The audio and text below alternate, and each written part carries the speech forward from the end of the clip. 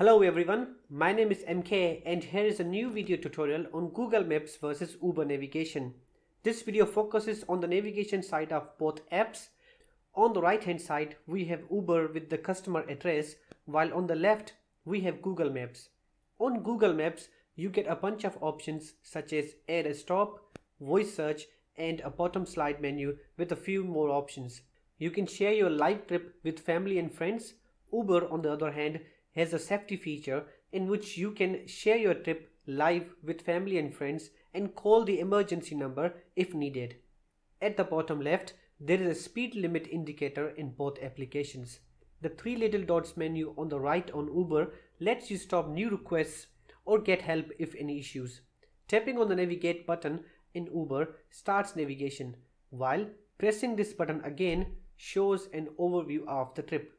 Another thing to notice is that Uber navigation starts at the location of the restaurant. For example, the pickup location was on King William Street, while I parked my car on the side street. Even though I'm on that side street, Uber starts navigation from King William Street, but it automatically starts redirecting after you drive for a few seconds. On Google Maps, it says 6.1 kilometers journey, while travel time is 14 minutes. In Uber, the distance is the same, but it suggests 13-minute trip.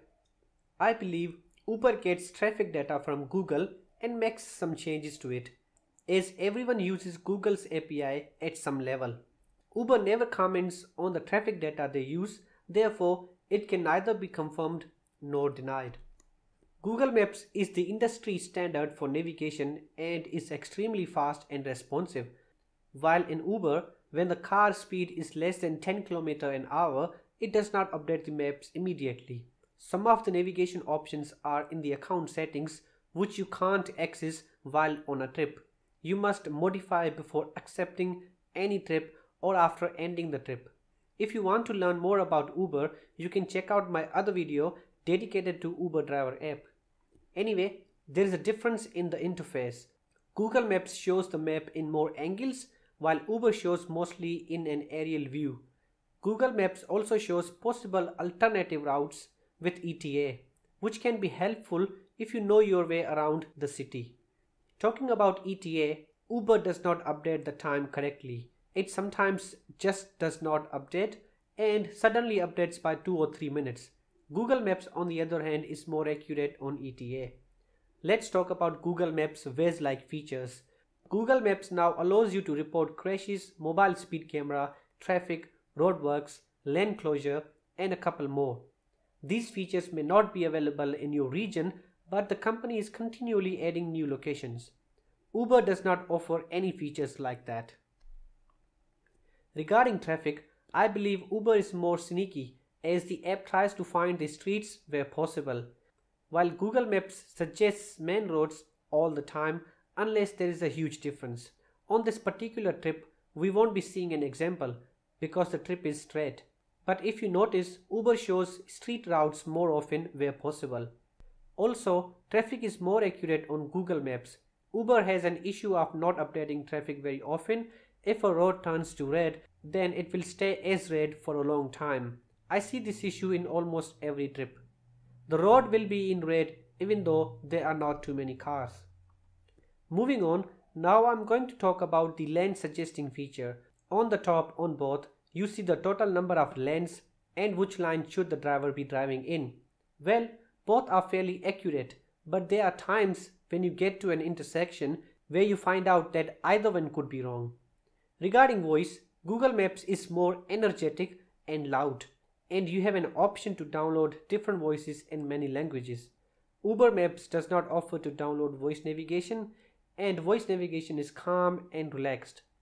Voice navigation's accent is a lot different and it does not say the full word. For example, if the street name is Main Street and in Uber, street is in short form, then the voice navigation will pronounce Main St.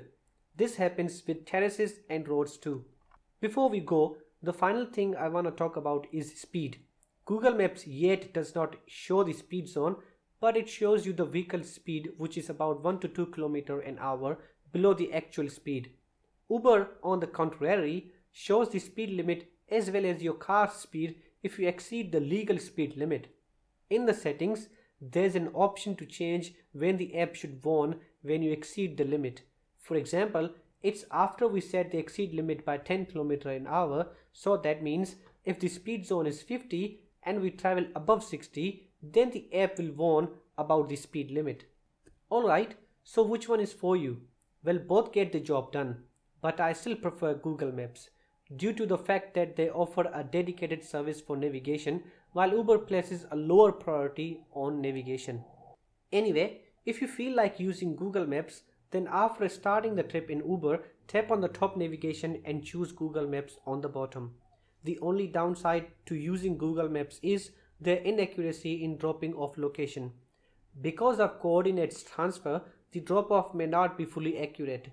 You can also verify the address in Google Maps before starting the trip to make sure that you are going to the right address. I hope I made that clear. Anyway, thanks a lot for watching Google Maps versus Uber navigation. I hope the video helped. Also, Waze versus Uber is coming, so keep an eye on that. Please like and share this video and subscribe to my channel for more about Android and iOS.